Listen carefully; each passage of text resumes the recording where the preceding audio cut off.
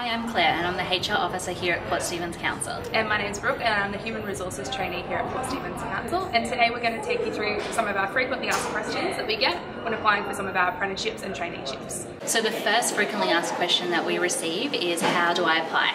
So you can jump onto our Port Stephens website via either Facebook or LinkedIn, and just make sure you have your cover letter, updated resume, and be prepared to ask some selection criteria questions for the role that you're applying for. Our second frequently asked question is, what should be on my resume? So on your resume you should have your most updated job history, your education, and 3 referees that we can contact.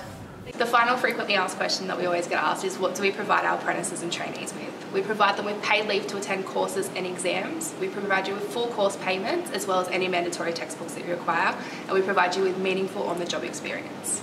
Please head to our website for more information.